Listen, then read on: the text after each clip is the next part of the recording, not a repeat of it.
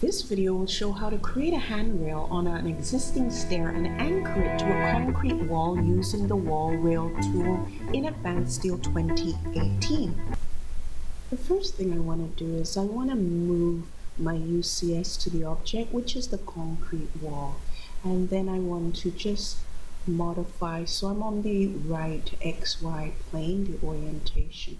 I'm going to turn my 2D O-snaps on, and I'm going to use this system line as a reference.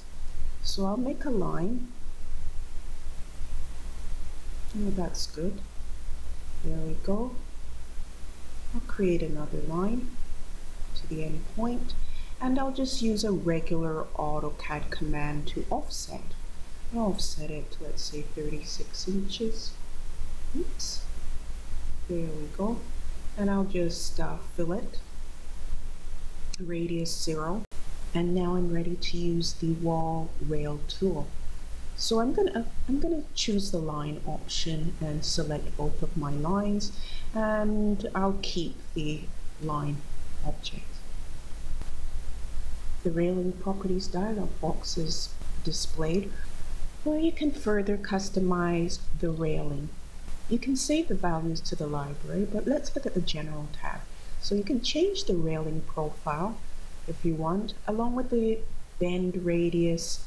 As polybeam is already selected, so it's one beam.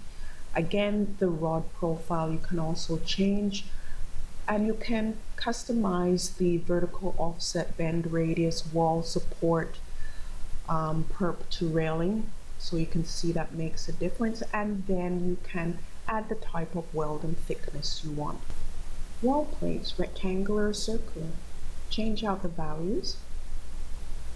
You can also offset in the X, the Y, the Z, and depending on what you choose, you can have corner treatments. Connection to the concrete wall.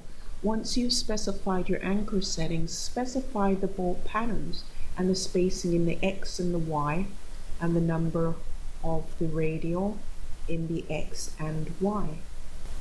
Segments. This is where we would further customize and tweak the spacing of the attachments to the concrete wall. So you'd go in and you'd modify the max spacing, start offset, and end offset for each segment. And that's how to use the wall rail tool in Advanced Steel 2018.